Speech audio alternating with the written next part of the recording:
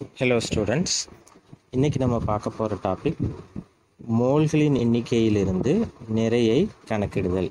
இன்றைக்கி நம்ம பார்க்க போகிற 4 கணக்குலையுமே மோல்களின் எண்ணிக்கையை பயன்படுத்தி நிறைய கண்டுபிடிக்க போகிறோம். அப்போ நம்ம என்ன பண்ணுவோம், எப்பவும் போல் மோல்களின் எண்ணிக்கையை கண்டுபிடிச்சிட்டு அதிலிருந்து நிறை கண்டுபிடிக்க போகிறோம். சரி, மோல்களின் எண்ணிக்கை கண்டுபிடிக்கிறதுக்கு நமக்கு மொத்தம் 4 ஃபார்முலா இருக்குது. அது ஏற்கனவே நமக்கு தெரியும். என்னது? நிறை பை அணுநிறை, நிறை பை மூலக்கூறு நிறை, அணுக்களின் எண்ணிக்கை பை அவகேட்ரோ எண், மூலக்கூறுகளின் எண்ணிக்கை பை அவகேட்ரோ எண். ஸோ இது 4மே மோல்களின் எண்ணிக்கை கண்டுபிடிக்கிறதுக்கான ஃபார்முலா. எந்த ஃபார்முலாவை எப்போ யூஸ் பண்ணோம் அப்படிங்கிறது ஏற்கனவே நமக்கு தெரியும். சரி, இப்போது இந்த ஃபார்முலாக்களை பயன்படுத்தி மறுபடியும் 2 ஃபார்முலாவை நம்ம உருவாக்கியிருக்கோம். அது என்ன அப்படின்னா, இந்த முதல் ஃபார்முலாவும் 3வது ஃபார்முலாவையும் ஒன்று சேர்த்து நம்ம என்ன பண்ணியிருக்கோம், 5வது ஒரு ஃபார்முலாவை பயன்படுத்தியிருக்கோம். அது எப்படி சார் அப்படின்னா, நமக்கு தெரியும் இந்த 4 ஃபார்முலாவிலையுமே நம்ம கண்டுபிடிக்கிறது மோல்களின் எண்ணிக்கை தான்.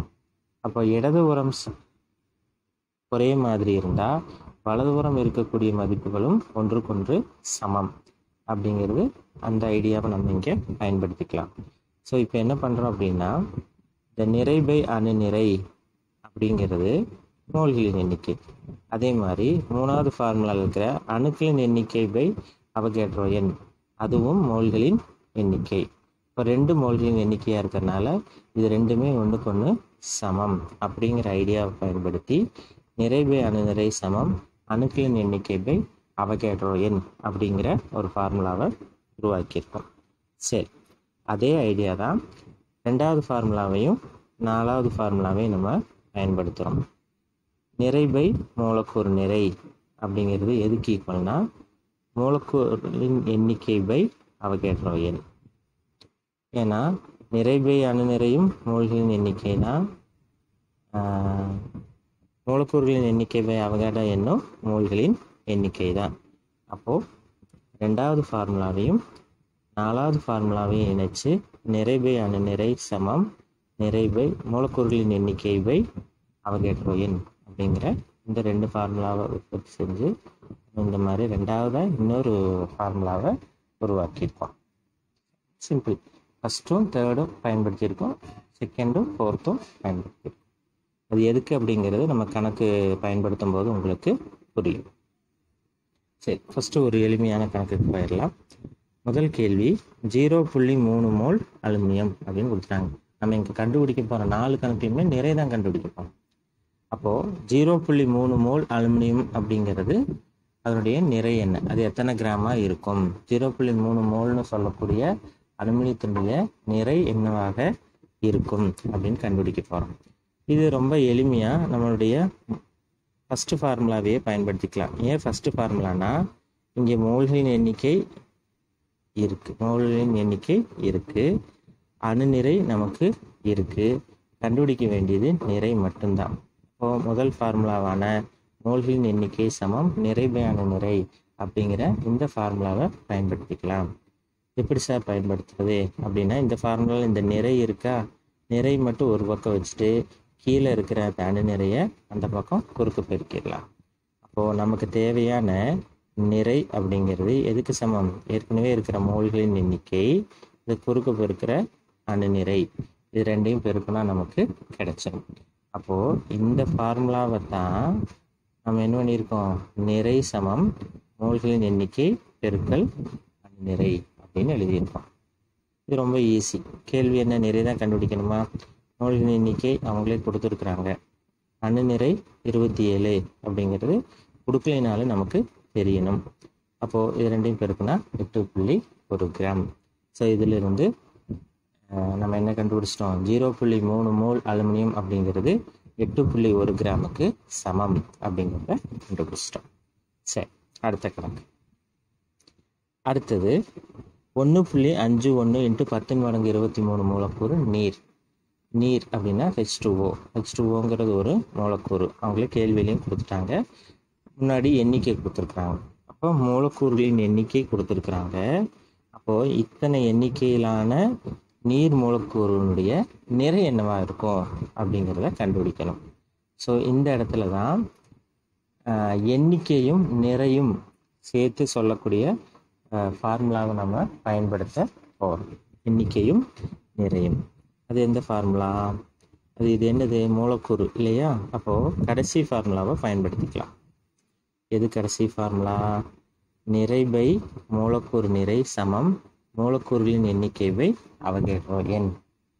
நிறை பை மூலக்கூறு நிறை சமம் மூலக்கூறுகளின் எண்ணிக்கை பை அவகேட்ரோ எண். இப்போது நாம் கண்டுபிடிக்க வேண்டியது நிறை. சரிங்களா? நம்மகிட்ட என்ன இருக்குது? மூலக்கூறுகளின் எண்ணிக்கை இருக்குது, அவகேட்ரோ எண் நமக்கு தெரியும். இப்போ நாம் என்ன மட்டும் கண்டுபிடிச்சா போதும்? இந்த மூலக்கூறு நிறை கண்டுபிடிச்சால் போதும். அப்போது இது என்ன பண்ணிடலாம்? இப்படி குறுக்கு பெருக்குனீங்க அப்படின்னா நிறை சமம் மூலக்கூறுகளின் நிறை சமம் மூலக்கூறுகளின் எண்ணிக்கை பை அவகேட்ரோ எண் இன்டு பெருக்கல் இந்த மூலக்கூறு நிறைய குறுக்கு பெருக்கிடலாம். அப்போது நமக்கு இங்கே செய்ய வேண்டியது என்ன அப்படின்னா, முதல்ல நிறை கண்டுபிடிக்கணும்னா நீரினுடைய மூலக்கூறு நிறை நமக்கு தெரிஞ்சிச்சுன்னா கொடுத்துருக்கிற மூலக்கூறு எண்ணிக்கையை அவகேட்ரோ எண்ணால் வகுத்து மூலக்கூறு நிறையால் பெருக்கிடலாம். ஸோ அதை தான் அவங்க புக்கில் வந்து கொஞ்சம் வித்தியாசமாக போட்டிருக்காங்க. இது என்னன்னு சொல்கிறேன் பாருங்க. ஸோ இப்போ நமக்கு என்ன தேவைப்படுது? நிறை கண்டுபிடிக்கணும் அப்படின்னா நம்ம என்ன பண்ணணும்னு சொல்லியிருக்கோம்? மூலக்கூறு நிறை கண்டுபிடிக்கணும் அப்படின்னு சொல்லியிருக்கோம். நீரின் மூலக்கூறு நிறை எப்படி கண்டுபிடிக்க நமக்கு ஏற்கனவே தெரியும். அது 18 கிராம் தெரியும் இல்லைங்களா? H2O அப்படின்னா 2 ஹைட்ரஜன் இருக்குது, ஒரு ஆக்சிஜன் இருக்குது. அப்போது 2 பெருக்கல் 1 + 1 பெருக்கல் 16 அப்படின்னு எழுதி கண்டுபிடிப்போம். ஸோ உங்களுக்கு தெரியும் அப்படின்னு நினைக்கிறேன்.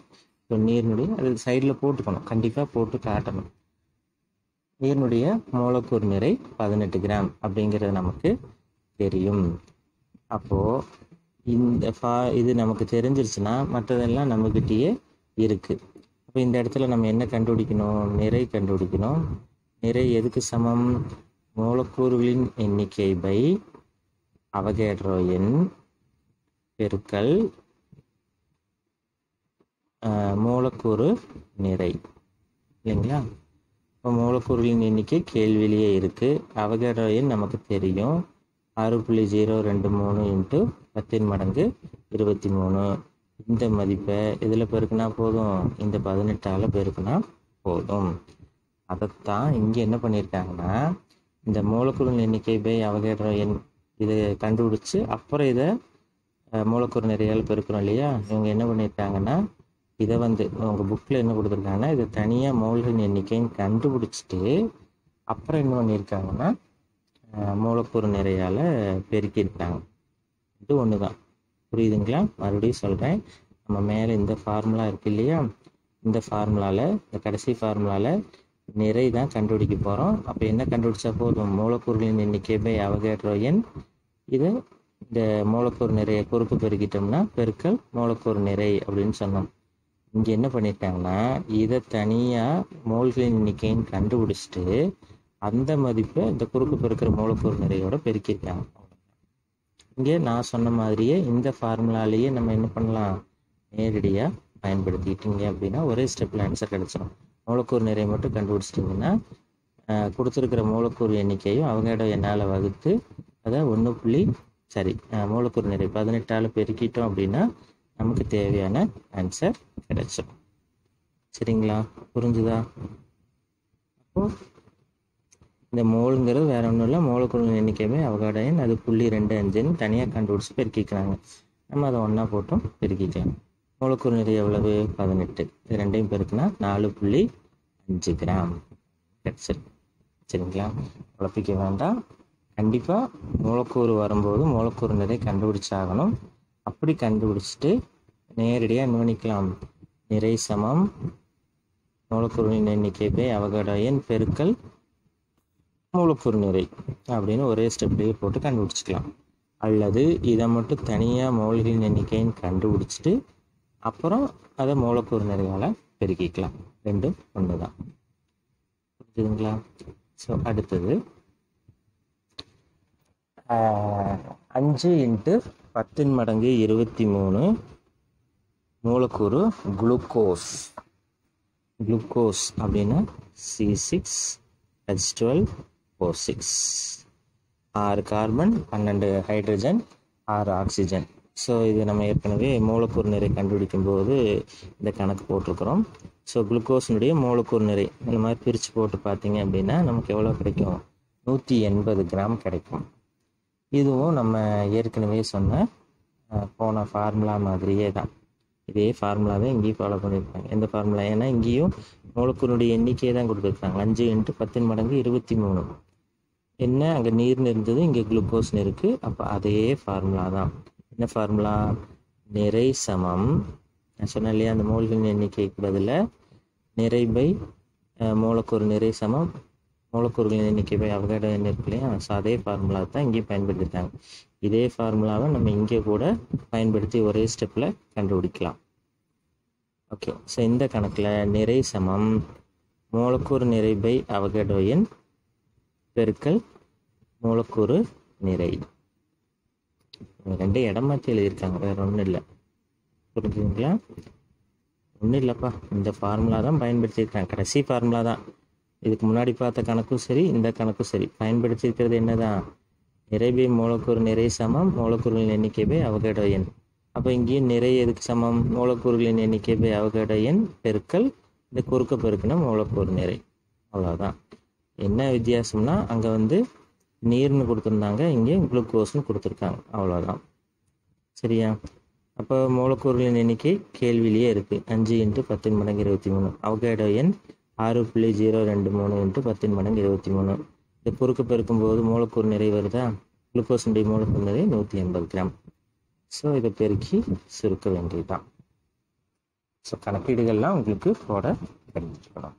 சரிங்களா? ரொம்ப ரொம்ப எளிமையானது, புரிஞ்சிடுச்சு. அடுத்தது இதுதான் உங்கள் புக்கில் கேள்வியாக இருக்கிற கணக்கு, ஒரு முக்கியமான கணக்கும் கூட. என்ன? இதுவும் ஈஸி தான். இதுவும் அதே மூலக்கூறு கணக்கே தான். ஆனால் என்ன ஒரு வித்தியாசம்னா இங்கே நிறை கண்டுபிடிக்க சொல்லலை, எண்ணிக்கை கேட்டுக்கிறாங்க. மூலக்கூறினுடைய எண்ணிக்கை கேட்டுக்கிறாங்க. நல்லா கவனிங்க. 0.18 கிராம் இங்கே நிறை கொடுத்துட்டாங்க. யார்? நீரினுடைய நிறை 0.18 கிராம். ஸோ அந்த நீரில் இருக்கிற நீர்த்துளியில் உள்ள நீர் மூலக்கூறுகளின் எண்ணிக்கையை கணக்கெடுக்க. நம்ம கண்டுபிடிக்க வேண்டியது மூலக்கூறுகளின் எண்ணிக்கை. இதுக்கு முன்னாடி இருந்த 3 கணக்குலையும் நிறை கண்டுபிடிச்சோம். இங்கே நம்ம கண்டுபிடிக்க வேண்டியது மூலக்கூறுகளின் எண்ணிக்கை. இப்போவும் நம்ம அதே கடைசி ஃபார்முலாவை தான் பயன்படுத்த போகிறோம். எப்படி அப்படின்னா, கடைசி ஃபார்முலா நமக்கு தெரியும். நிறை பை மூலக்கூறு நிறை சமம் மூலக்கூறு நிறை சமம் மூலக்கூறுகளின் எண்ணிக்கை பை அவகேட்ரோ எண். கேள்வி என்ன கேட்டுக்கிறாங்க? மூலக்கூறுகளின் எண்ணிக்கை தான் கேட்டுக்கிறாங்க. 0.18 கிராம் நீர் இருந்தால் அதில் எவ்வளோ மூலக்கூறுகள் இருக்குங்கிறது தான் கேள்வி. இப்போ என்ன பண்ணணும்? கொடுத்துருக்கிற நிறைய நீரினுடைய மூலக்கூறு நிறையால் வகுத்துட்டு அதை அவகேட்ரோ எண்ணால் பெருக்கிட்டா நம்ம கேள்விக்கான பதில் நமக்கு கிடைச்சிடும். புரிஞ்சுங்களா? நிறைய மூலக்கூறு நிறையால் வகுத்தா அது மூலக்கூறுகளின் எண்ணிக்கை போய் அவகேட்ரோ எண்ணுக்கு சமம் நமக்கு தெரியுமா? கேள்வியே நீரினுடைய மூலக்கூறுகளுடைய எண்ணிக்கை தான் கேட்டுக்கிறாங்க. அப்போது நிறை கொடுத்துட்டான் 0.18. மூலக்கூறு நிறை நீருக்கு 18 கிராம் நமக்கு தெரியும்.